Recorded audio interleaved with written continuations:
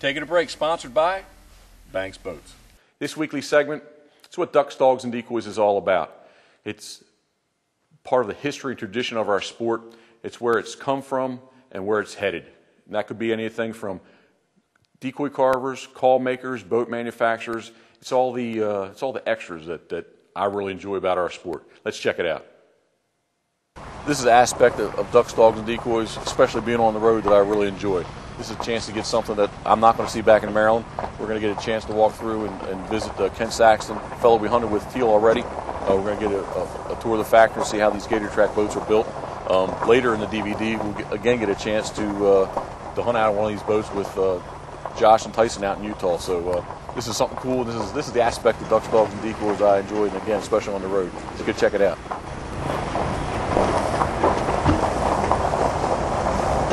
Jeff? Hey, Ken, how you doing? Good. Good to see you, buddy. Good to see you again. Y'all have a good time? We had an excellent time down there. Good. Finally got to get in some blue wings down there. It was a good time. Yep. It was a little slow, but they turned on in the end down there. Yeah, that's the way duck hunting is. Well, you want to come in and see the facility? Yeah, man, we had a great time going out of the boat. I'd like to see how you make them. No problem. Come on in. I'll introduce you to my partners as well. Thanks for inviting us up. No problem.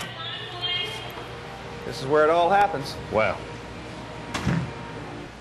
Jeff, I want to introduce you to my partners. This is Alan Wall. Alan, good to meet you. And Jeff David Coates. Porter. David, good to meet you. Jeff Coates, how you doing? Good to meet you, bud. Impressive shop you guys got here. Thank you. This is Alan's end of the shop. Alan runs all the fabrication division and everything on this end, all the building of the boats. And David handles all of our warranty service on the engines as well as the painting side of the business. So very nice. We all have our individual roles of what we do here, but we got to shoot teal at them 2 days in a row, so they were very comfortable to sit in and gun from. And I got to actually operate the largest one you have with the 45 on the back. The Gator Hide, the four-man Gator Hide. Yep. Yeah, and that right. that was nice. That's good. I'd never been in a boat like that before. Oh, yeah. They're definitely unique, and they're selling real well for us. They really have sold well. We have about 32 different model boats, and that one has taken up a huge percentage of our sales this year. 32 different models? Yes, sir. Wow.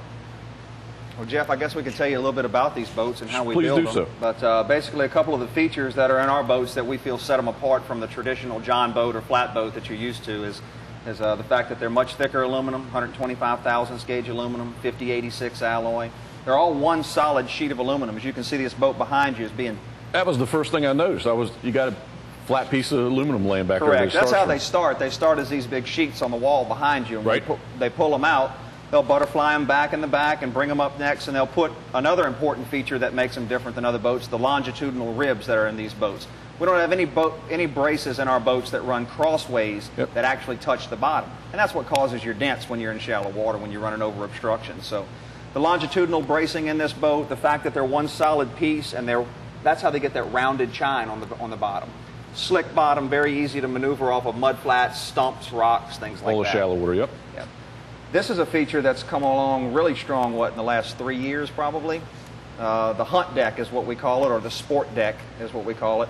And it's not an add-on like you might have seen traditional pods. Yeah, with the pods, right. The pods, one on each side where the motor stays in the same place. It's not the same. This is it's integrated into the hull. It's built when the hull is being built.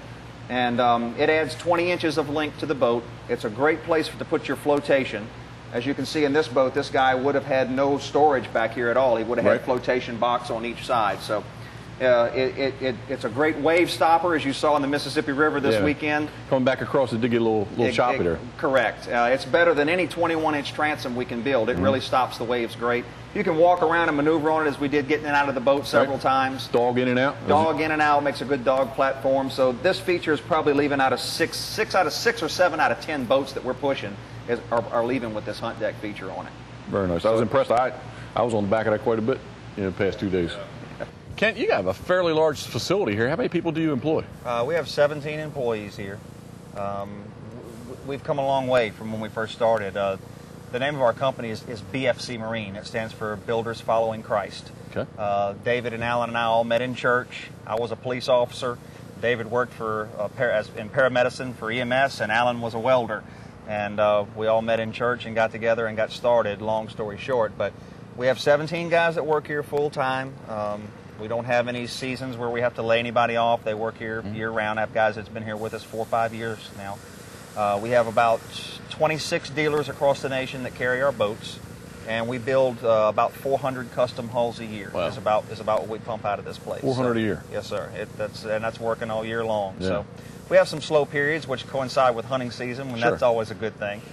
Most of the time, by the time season starts, everybody who wants a duck boat's got a duck boat. Yep. But our shallow water industry, for the guys that are red fishing and things like that, has come on, shallow water fishing, should I say, has come on so strong for us that it has really filled the gap in our slow period. Right. So, and mentioning the website, we take a lot of pride in the website because we're so custom.